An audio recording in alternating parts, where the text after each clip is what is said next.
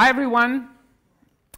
Today, I'm talking about the Internet of Things and a cool messaging protocol called MQTT. But first, I have to say thanks to Rod for the awesome theme for the slides. So, OK. So let's start. So, guys, how many of you have coded something today? Oh, OK. An applause for all the guys that coded something today. OK. I hope even somebody has released an npm module today. Let's hope that. But OK. Yeah, OK. Rod did. Perfect. So we code. We do stuff, right? Well, how do we code an app? Because today, what we do, most of us do, is coding applications, right? Basically, we just code some response to some user interaction, like clicking, pitching, zooming, whatever. We build this stuff, right? But this is just a call to our Node server, right? We may do some WebSocket magic, but it's not really changing much in this pattern. We submit something to our server, open a connection maybe, whatever, and we get something back, and whoo, whoo, whoo, our application pops up and does stuff, right? Well, how do we code this thing? That's the issue. Does it change something that we are coding this stuff? Well, we want to do our cloud thing. We want to use Node. We want to use the cloud. We want to be able to control the stuff remotely. Well, we have a couple of problems over here. The first one is battery. Come on, guys. How many times do you charge your mobile phone every day? Maybe, oh, well, mine stays plugged all the day, I think. OK? Well, that's the main issue. Then the second thing is that, well, we want to have something in our house, right?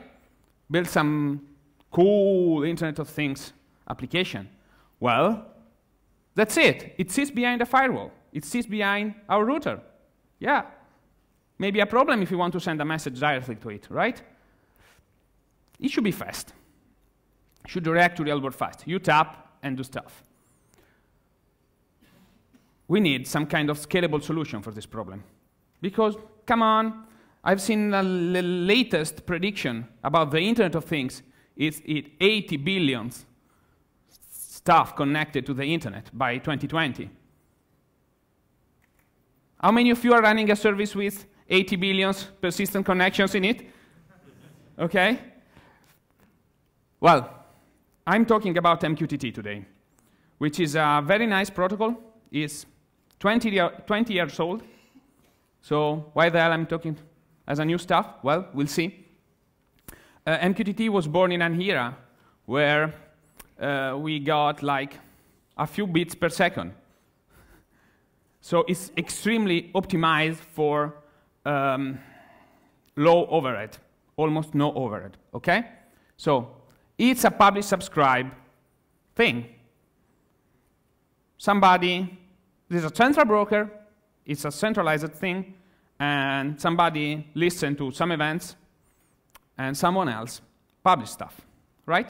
It's kind of a distributed event emitter thing, which you all knew perfectly, right?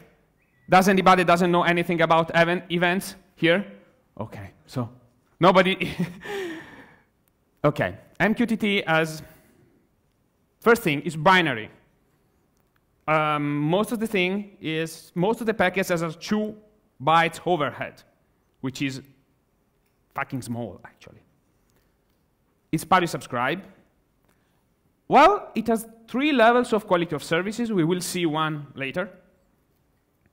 The one is not really even used a lot, and it's standard. It's been standardized, actually, but it will be standard in a few months.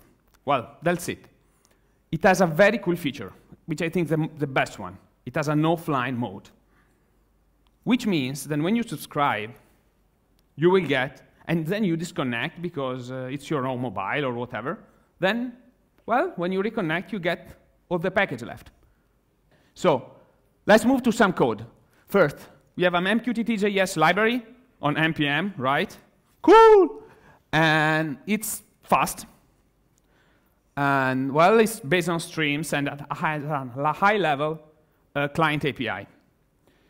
I'm one of the maintainers. So instant gratification.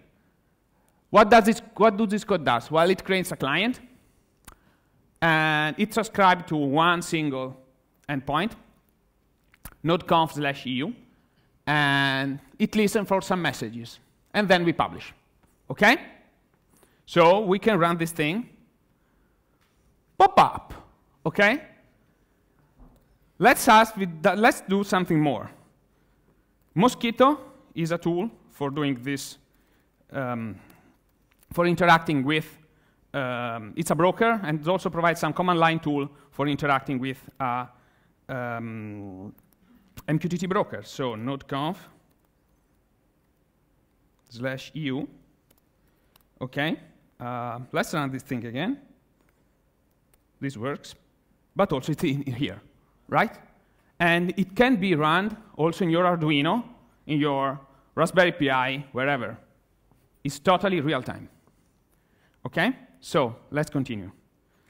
Well, this stuff running inside the browser. Why the hell? It's a protocol for the Internet of Things. It can run on streams. So you can run it directly on top on Engine.io, WebSockets, whatever you want. And thanks for Substack for Browserify. Nothing will be possible without this. It's based on unreleased code, so take it with a grain of salt. It works, as you've seen, but OK. So what I've done is this broker called Mosca, which means fly in Italian. And it can be used standalone, is what I'm using for these demos. But it can also be embedded in your app, like Level Up, LevelDB. Okay? You can build your own broker and add your own functionality to it for making scalable Internet of Things application. So it has some authentication API, which I know some cool guys are doing some stuff all over the world. And it can be plugged on top of any known pub subsystem. To support the databases, to support the offline mode, we need also a database. And, well, I am one of the Level Up committer because I've started using Level Up for this. And actually, that's it. We need a database, OK? Because the persistent for the offline mode. Yeah. So part of WebSocket. There's a pull request out there. So it's fast. How fast it is? Well, I've run two processes for this benchmark. One opened 5,000 connections to my broker, and the other was the broker on this MacBook. So this was the latency of receiving one packet. So you will see. 350 milliseconds for getting, in this scale, pretty linearly. OK? So the cool thing is the offline mode, which actually is something that I really love. So what does this example do? First, we specify two stuff. First is the client ID. We need a unique identifier for our client, OK? Because we want to receive the message when we are offline. OK? Like in this conference, maybe Wi-Fi access is not really OK, and maybe you are offline, but you want to receive the messages that were sent where you were here. And, well, this is a client ID, and this also flag also clean false. That's that. Triggers on the offline capabilities. So first, we subscribe, and look, we pass this thing called QoS1. We just set the quality of service level. We can't have quality offline mode for quality of service 0, because there's no guarantee of success, right? Quality of service 0 means nothing. Message is sent. Who knows if we receive it at all? However, with quality of service 1, we can guarantee that we receive at least one time each packet. And the third one is a callback for, well, the subscribe is done. So we can run this thing. And OK, subscribe done, right? But, well, we can then run a message. This is just very similar to the others. However, we just do a publish. And this publish is with quality of service 1, 2. Okay? And publish done. Then we can do maybe a publish from this thing.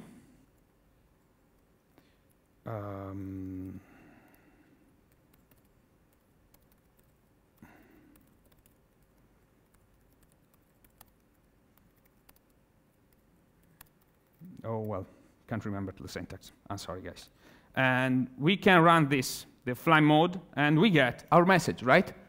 Node.conf EU offline LOV Vikings. Okay? Because look, you don't even do the subscribe over here, right? We just reconnect, and we get the session at the very exact point where we got it before disconnecting. And we get all our messages back. This is cool, yes. It also works in the browser, so if you disconnect, you automatically get all the updates again. Okay? Well, that's the scale. Mosquito is a C++ broker, and this is my Mosca thing. And this graph just tells you what. Take a little bit your conclusion. Kind of, Mosca can handle the publish subscribe thing pretty well, and also the offline pattern pretty well. I have to thank Level Up for this, mainly this guy, come on. Yeah, because it wouldn't really be possible because this thing is on LevelDB, and well, it's pretty fast. That's time on the left, right? On the left is time, and on the right is a number of packets. So Node is faster and no leaks. What? Node is faster because it's lower, right? Yeah, actually Node is faster because it's not just Node that's fast. Is that you can do crazy stuff with Node much more easily than in anything else.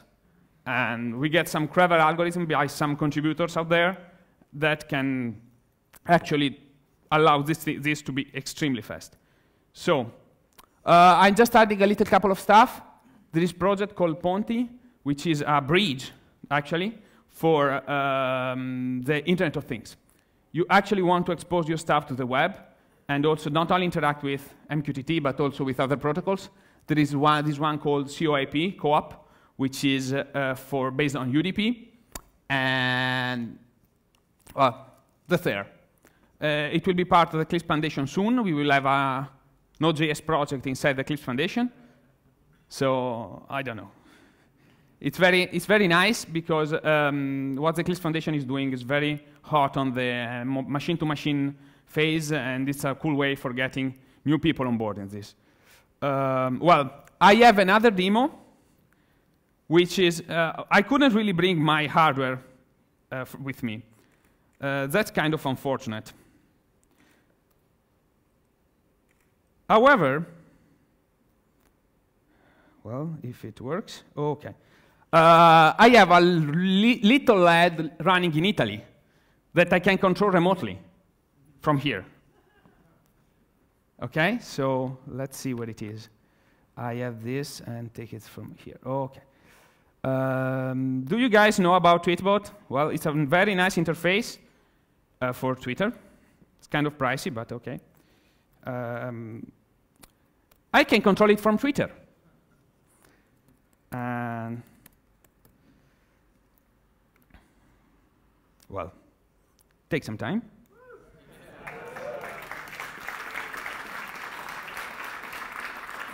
And I can also control it from my iMessage. Okay, this is the same thing from I can access from Twitter. And yeah, where it is? Come on, over here. Yeah, I turned it off. If you want to turn on and off my LED, you can try. You can tweet this Tweetbot. Is called. You can control it like this, and turn light on or off or whatever. So have fun. Enslave the human race. Yeah! Let's build Skynet. And where it is, my okay. Sorry, guys. Here we go. And, well, thank you.